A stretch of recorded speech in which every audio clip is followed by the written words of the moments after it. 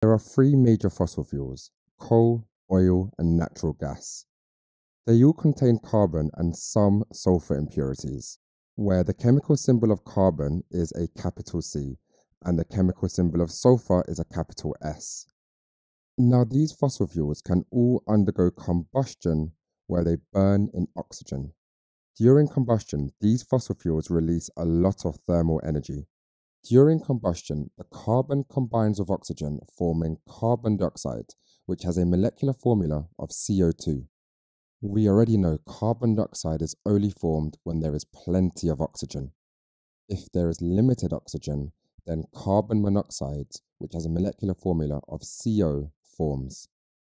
During combustion, the sulfur also combines with oxygen, forming sulfur dioxide, which has a molecular formula of SO2.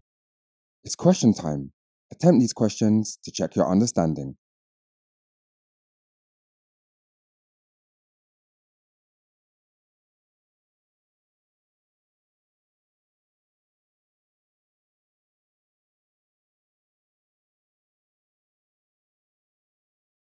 Here I'm drawing a fossil fuel power station which runs on fossil fuels such as coal, oil, or natural gas.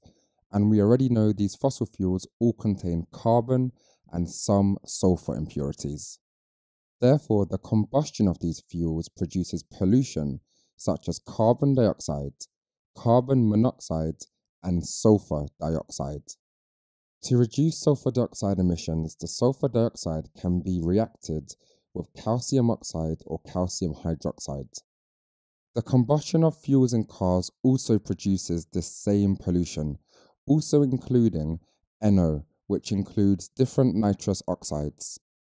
These chemicals are pollutants because they cause harm to the environment, and these pollutants rise up into the air where they dissolve in clouds.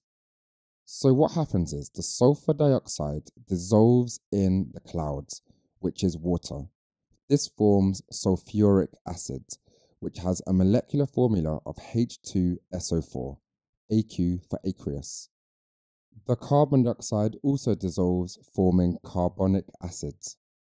And nitrous oxide dissolves, forming nitric acid, which has a molecular formula of HNO3, AQ for aqueous. All three acids are dissolved in water.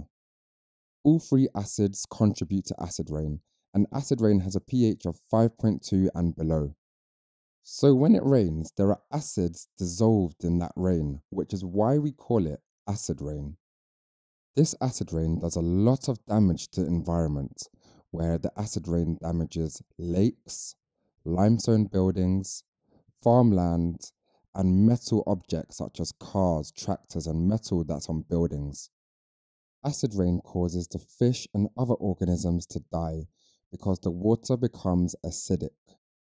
Limestone buildings are damaged as the calcium carbonate reacts with the acid in the rainwater. Crops are damaged and trees are killed as the soil becomes acidic, and metal objects are damaged as well as the metal corrodes when it reacts with the acid in the rainwater. It's question time. Attempt these questions to check your understanding.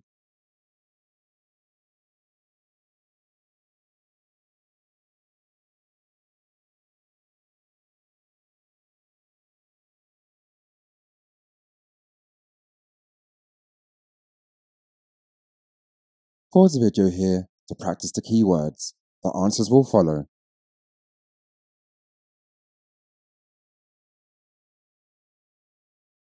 Press pause to answer the questions.